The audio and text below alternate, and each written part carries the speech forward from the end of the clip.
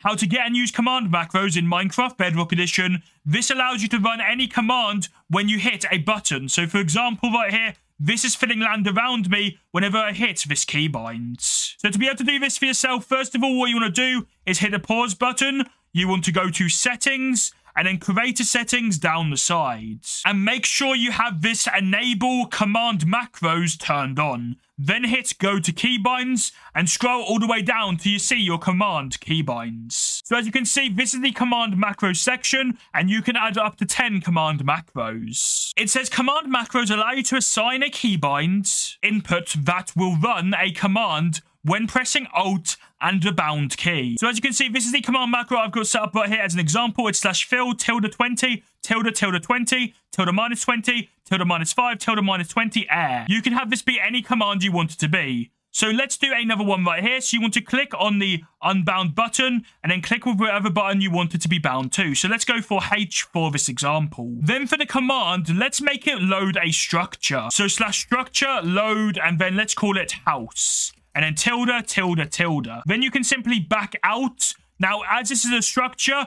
obviously you need to have a structure in your Minecraft world. So this is a structure, for example, it's just a villager house that has slightly been edited just to show you that it is different.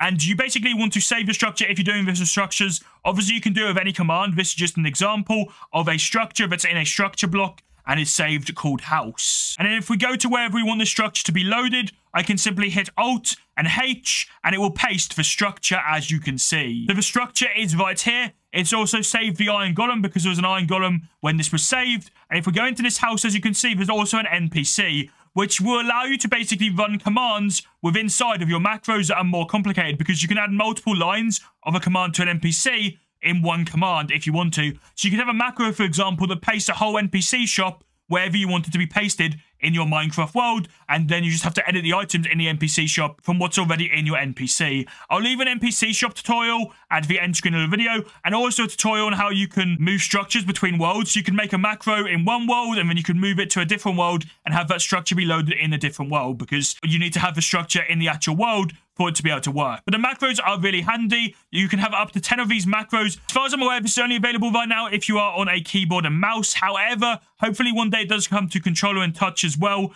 I'm not sure if the reason they're not on controller right now and to touchscreen is because I don't really know how you'd implement that on those, because obviously they only have limited buttons. However, it is really cool that this is a feature, and hopefully there is a way to be able to port it one day to other devices as well. Let me know in the comments below, what are you going to use these macros for?